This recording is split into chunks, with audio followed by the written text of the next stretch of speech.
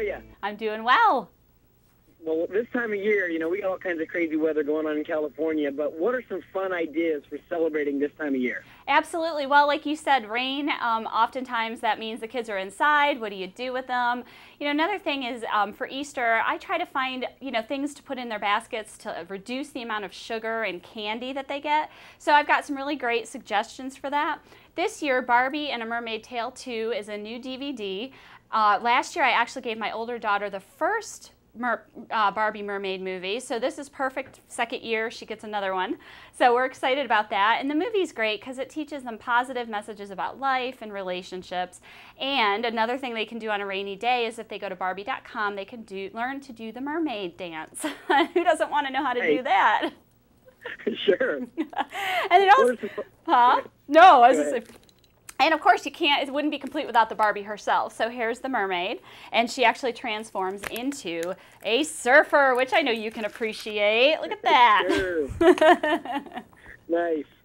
So what are some fun spring decor ideas that we can throw out there? Well, decor ideas, I have one that I like. I actually, the kids work so hard on their Easter eggs and getting them ready, and they're colorful and this and that. So I like to put the Easter eggs as sort of either a centerpiece, or you can actually use them as your place card holders if you're having family or friends over. You can write each person's name on one of the colored eggs, and it shows the kids that you actually appreciate their, their hard work. Oftentimes mine just goes to egg salad. So, but some more basket ideas. I like these here. This is actually Polly Pockets. We have them all over the house. This is a Polly Pocket hangout house. And what I actually like about this is it has this stick and play feature. And as a mom, this is really important. These will actually stick in place so that they won't be lost all over the house. Because I think I've told you before, if my daughter's looking for something specific and I can't find it, oh boy, until I locate it. Another idea actually is this past holiday season, these fidget friends were really a big thing.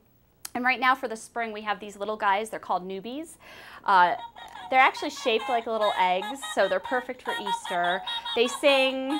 They interact with each other, and they also interact with the fidget friends themselves. So this is a neat idea.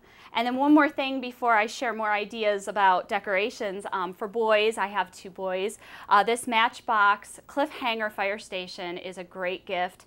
This is actually, it affixes to a tabletop, so it's off the floor. So it's not taking up valuable floor space, and mom isn't tripping over all of the cars. So very nice. Super important. Right. Yeah. There's some more things then for the boys, for the decor ideas? For the decor ideas for boys? Oh, I don't know about that. More ideas for like your your Easter baskets. One of the things that we like to do is, buy a Easter book, and you can actually put it in the bottom of their basket, and it's something else that they have to look for that kind of just keeps it exciting. So like I said, it's not all candy. I try to stay away from that as much as I can. And then other decor ideas, for each holiday, because I do usually entertain at the holidays, I just like to have specific tablecloths for each, one. Maybe placemats. I have like a special plate that I use for my cake. Things like that. And I think everybody can find something affordable that they can use that makes it feel special. Sure, and when you think about Easter baskets, it's always, or it used to be when we were growing up, just fill it full of the candy toys, and then you've got all this sugar to deal with. So I think having these ideas and things for them to play with, especially if it is raining, like it has been lately in California, it helps tremendously. It does. And another thing, we were talking about earlier, also we used to get a lot of stuffed bunnies or stuffed ducks or whatever. How many stuffed animals do you possibly need? And with 4 kids, we have more than we need. So these are good, in place of like stuffed animals and things like that. And all age groups, right? I mean, you can go little boys to bigger, so all age groups, a little bit older in the girls. So it's a nice range of products for the, different age kids. Sure, and you've always got great tips like this at justformom.com? Yes, absolutely. I think I have a cute little art project up there with their little robin's nests where you use like shredded coconut, and I think if you want to use food coloring, you can make them green, and then you put little eggs, like whether you use the Cadbury mini eggs or whatever, inside of them, but they make like little nests. So yeah, that's sure. Up there. Sarah, we sure appreciate all the tips. Thank you. I always have a good time speaking with you. Thank you so much. Bye-bye. Bye.